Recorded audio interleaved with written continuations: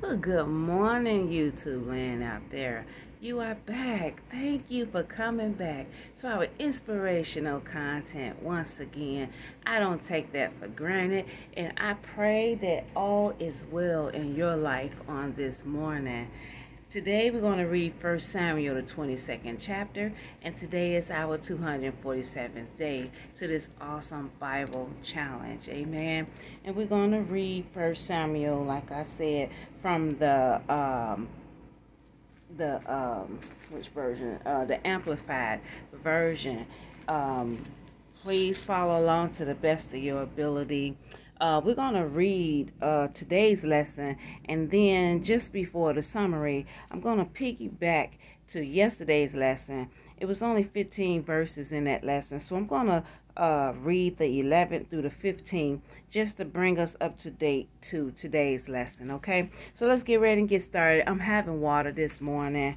Keep me in your prayers. Got to start back drinking more water. I had coffee a couple of times this week, and I'm starting to feel the effects of it, so I won't be having coffee for the next few days. Let's get ready and get started.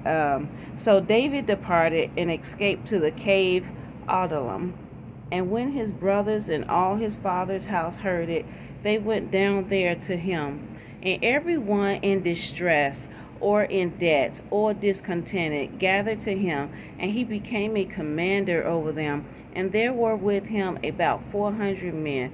And David went from there to Mizpah of Moab, and he said to the king of Moab, let my mother of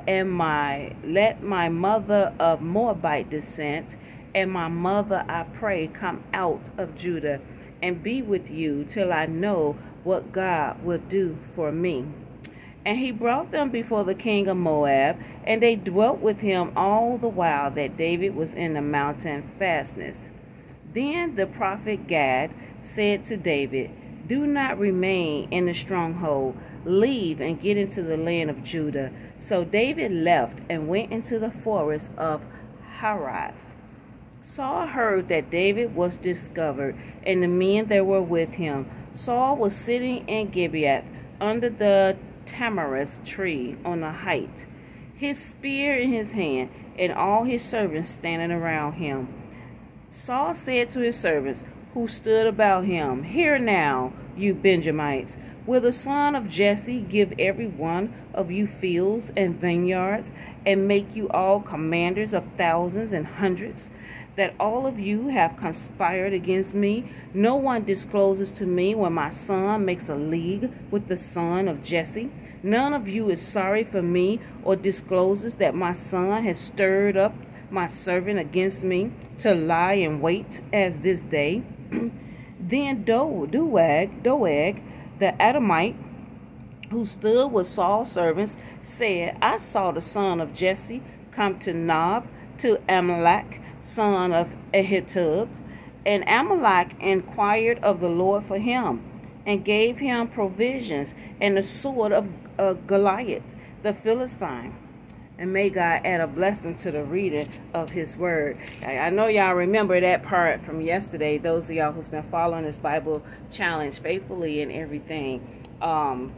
Doeg was that powerful, violent servant that was at the priest's, the church, was at the temple yesterday when David was there. Remember, we talked about that. He was right there. And then when David saw him, he asked the priest for a sword. He knew he was going to need some type of weapons on him. He knew that was trouble when he saw him.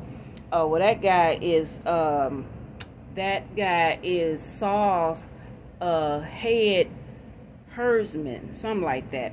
So let's go back to 1 Samuel, the 21st chapter, the 11th verse. The servants of Achish said to him, is not this David, the king of the land? So remember, David had went back to enemy camp. He ran away from the priest. He didn't stay with the priest. He continued to run, and he ran to he went to Achish, king of Gath. So in the 11th verse, where you all should have picked back up at once we closed the video yesterday afternoon, the servants of Achish said to him, Is not this David, the king of the land? Did they not sing one to another of him in dances? Saul had slain his thousands, and David hit his 10,000s. David took these words to heart and was much afraid of Achish, king of Gath. And he changed his behavior before them and pretended to be insane in their Philistine hands, and scribbled on the gate doors and drooled on his beard. Then said Achish to his servants, You see the man is mad? Why then have you brought him to me? Have I need of madmen? Then you bring this fellow to play the madman in my presence. Shall this fellow come into my house? You know, David done got himself in a web, okay? So all these lies, it actually led up to him becoming a major actor. I mean, he's a major actor. God helped him to pull it off, though. I mean, he played like a madman, and he was able to escape out of the enemy camp. So picking back up today's summary, bringing you all up to date. I just love this story. That that's why I've been taking my time with this the David summaries this week, and I hope you all is enjoying it. I hope you're getting something out of it. I hope you all are getting out of it what I'm getting out of it, that it just pays to stay with God. It pays to be obedient to God. It pays to not sway back and forth, because once you start swaying back and forth, you find yourself in a web. You find yourself in a web. And David, as I told you all, as we read together, David is the apple of God's eye. It doesn't mean he was a perfect man, but it does mean that his heart, God knew David's heart. So let's go ahead. A prophet named Gad tells David he needs to find a new hiding place because Saul is getting increasingly more paranoid. Saul blames his men for not knowing that Jonathan was helping David. Obviously, it's their job to know about Jonathan's life, not Saul's. And I think that was kind of sarcastic, but I guess they are supposed to know that, though, right? It might not be a sarcastic view from the writer at all. It might be true. Saul learns that David went to Ahimlech and his sons for help, so Saul sends for them. When they come, Saul questions Ahimlech because he wants to know why the priests helped David. Ahimlech explains he had no reason to suspect David because he's the king's son-in-law. Sounds innocent enough. I mean, the priest was put in a situation. Remember when we read that yesterday? The priest kind of felt something wasn't right because David came along, and he was wondering why was somebody with the type of position that David would be in, why was he be wandering in the town of Judah alone and everything. But then David had lied to him and told him that he was on a secret mission for King Saul. And he told him that he had sent the men in another direction for, he couldn't tell him why because it was a secret mission. So the priest fell for it. Saul doesn't like this answer and orders the priest and his sons to be put to death. Saul he ain't falling for it. He just angry. He just being evil right now. Saul is being selfish right now. All he's thinking about is this priest helped David to get away. That's all he's thinking about. Saul's mercenary herdsman dude, Doeg, the guy that was at the church at the time, does the evil for him. He's the one that told Saul, yeah, I saw him. Yeah, I saw him. He was there with the priest Ahimlech. I saw him there. Priest Ahimlech gave him food. It gave him lots of food. So Doeg takes it 100 steps further and slaughters all the women, children, livestock in that town. This man was so evil, low down and dirty. He was supposed to just kill the family members of Ahimlech. He turned around, killed all the women, children, livestock in the town. Ahimlech's son, Abiathar, escapes and joins David. So one of his sons God allowed to escape, and he met up with David.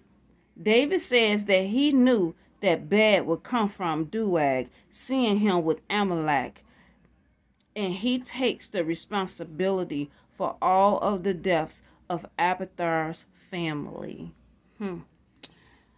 Wow, some consequences.